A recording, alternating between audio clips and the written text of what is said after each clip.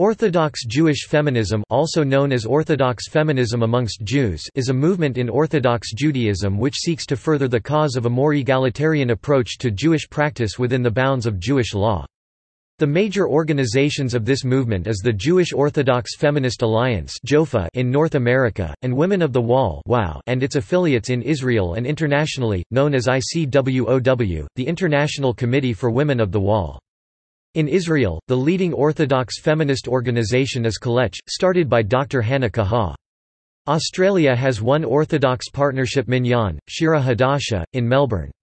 The movement relies on liberal interpretations of Jewish law, by both modern and classical rabbinic scholars, taking advantage of the lack of universal consensus on legal interpretations amongst rabbis in different eras.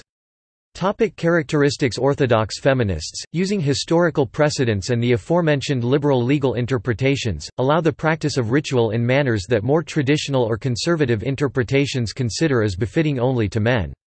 Many of the practices of Orthodox feminists are held to be controversial because of their different approach to the everyday routine of most Orthodox Jews. Several specific rituals and practices are of particular concern. Fighting for aguno are women who have asked for a divorce, or who have been left by their husband, and the husband refuses to grant a get. A get is a Jewish certificate of divorce required for the woman to be able to remarry. Recalcitrant husbands are pressured by society to grant the get to the wife, who is stuck in limbo, without a husband and unable to remarry. Orthodox feminists make a priority of fighting on the behalf of aguno, and the aguna crisis. Many fight in organizations specifically for this purpose, and some work independently. Interaction with the Torah: kissing the Torah scroll with a siddur prayer book, hand, or directly with the lips, during Shabbat, Yom Tov, services is a convention found in many modern Orthodox congregations as well as non-Orthodox ones. While many may take it for granted as an integral part of worship services, it is not practiced in Haredi and Chassidic congregations. Dancing with the Torah and having hakafoth processional circuits around the sanctuary on Simchath Torah is another way in which many Orthodox Jews interact with the Torah, which is an especially important ritual in feminist circles. These are some reasons why this act has special meaning in Orthodox feminist circles. Participation in Zimunim: one of the most prevalent, and perhaps least controversial practices of Orthodox feminists, even done by some women outside of the movement, is the participation in a women's zimun. The women's zimun takes place when less than 3 men have eaten together, but where 3 or more women have eaten together. A zimun is a formal call to prayer said before the communal recitation of Birkath Hamazon. One formula for the women's zimun is exactly the same formula as the zimun of men, but substituting chavero Hebrew, friends f, for the word rabotai Hebrew, gentlemen in the beginning of the invitation, thus feminizing the call. Use of prayer shawls in Orthodox feminism: the donning of a talith prayer shawl is not seen as the wearing of a man's garment, neither is it seen as an affront to the community. These reasons, coupled with historical precedents, such as the donning of taletith by Rashi's daughters in popular legend, and permission by Rabbi Moshe Feinstein among others, make the wearing of prayer shawls by women common in Orthodox feminist circles. Use of tefillin. Citing Talmudic and later sources, Orthodox feminists allow the laying of tefillin by women. Some Orthodox communities claim that women are not permitted to lay tefillin, as is required by adult men. The duty of laying tefillin rests upon males after the age of 13 years and 1 day. Women are exempt from the obligation, as are also slaves and minors. Barakat 20a. The medieval halachic work Orach Chaim precludes women who wish to wear tefillin from doing so. In ancient times, this was not the case. There are several instances of women who allegedly wore tefillin. According to a Baraita, Michal the daughter of the Cushite, i.e., Saul, cf. Mod Katan 16b, wore tefillin and the sages did not protest. Eruvin 96a. After the destruction of the Second Temple in 70 CE, women became increasingly excluded from Jewish ritual activities as Rabbinic Judaism became increasingly codified. Women became exempt from almost all time-bound positive commandments, prayer 3 times a day, sitting in the sukkah, and laying tefillin. The Mishnah tractate entitled Nashim women is the most comprehensive dealing with the legal aspects of women's roles in Judaism. Medieval Ashkenazi communities represented a high point in women's voluntary participation in Judaism, even in aspects supposedly forbidden to them by Talmudic law. Women of northern France were known to put on tefillin to pray. In addition to tefillin, women were documented as being counted in prayer quorums, and serving as a sandekad at circumcision feasts.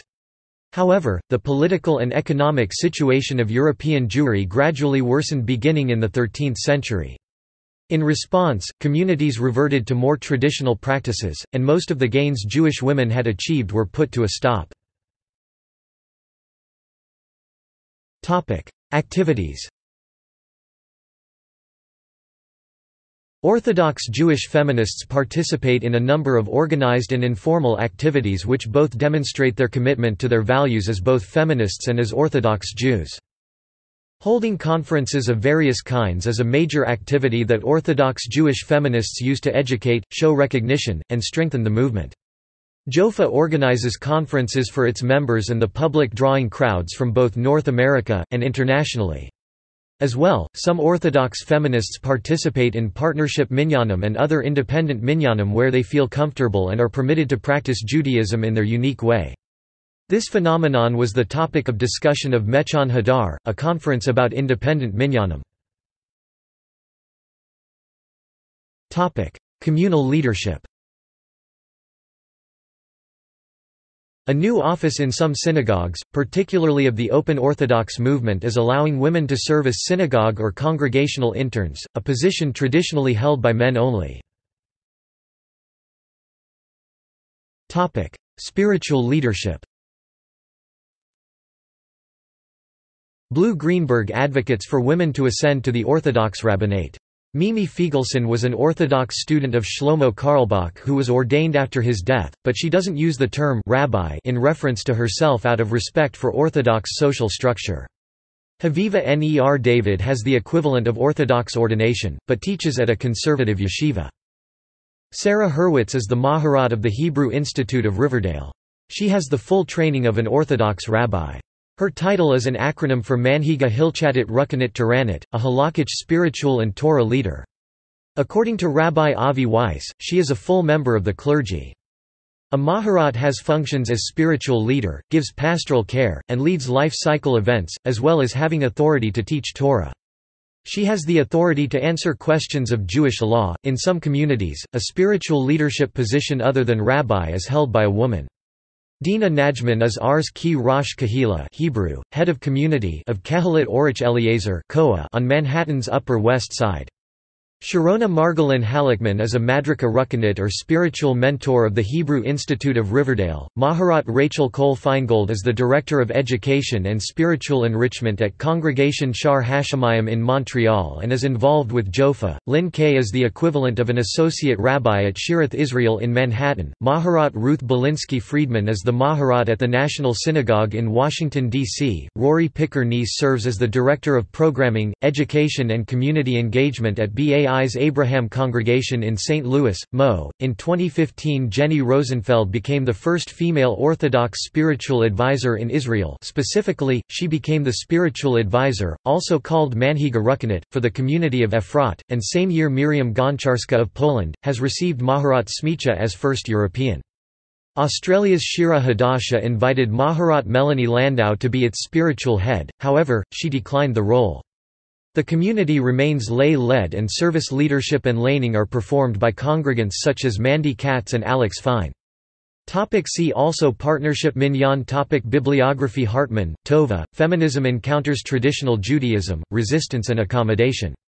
Brandeis, Lebanon, New Hampshire, 2008. Notes and references. External links. JOFA, the Jewish Orthodox Feminist Alliance. Women of the Wall, Jewish Virtual Library. My Jewish Learning, Orthodox Feminism for the 21st Century. Koah, Kehilat Orich Eliezer. The Bayat, the Hebrew Institute of Riverdale.